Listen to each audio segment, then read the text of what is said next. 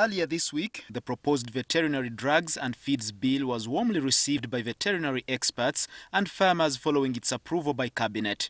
Among other things, the bill seeks to address the management and regulation of veterinary products in the country.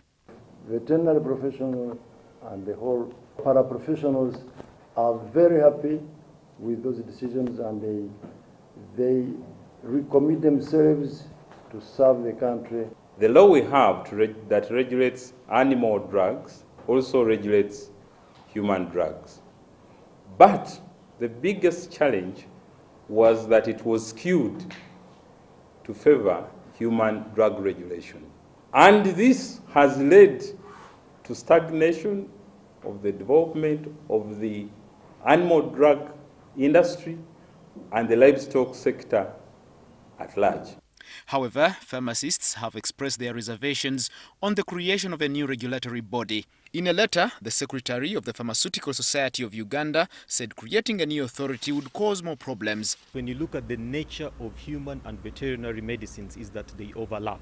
For example, the rabies vaccine is given both to humans and is also given to the animals itself. With two separate regulatory agencies, who is going to regulate it? Who is going to license it? Who is going to import it?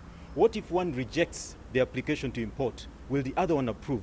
There's therefore a risk of double standards arising. The pharmacies have both human medicines and veterinary medicines. Now, when you have two regulatory agencies coming to one facility, how is that going to work out? And when double standards arises, then there's a very big risk that quality can be compromised. Dr. Opio also says poor regulation of antibiotic drugs used for animals can lead to a rise in antibiotic resistance in humans who consume animal products.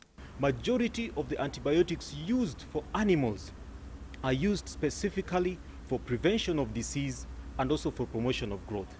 But the antibiotics used among the patients or the humans are used for treatment of disease.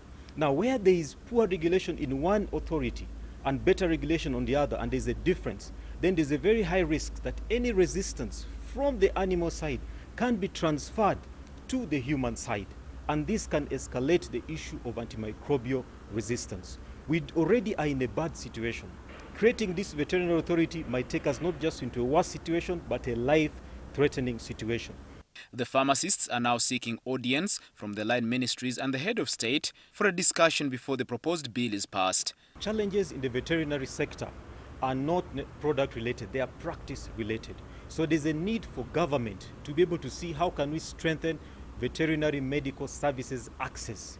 This requires setting up of veterinary health facilities at every sub-county level. Secondly, there's need to put efforts on the supply chain. And then the last effort, train. Last week, Nyabushozi County MP Fred Mwesije was granted leave of Parliament to introduce the Veterinary Drugs and Feeds Bill as a private member's bill. Edward Muhumza, NTV.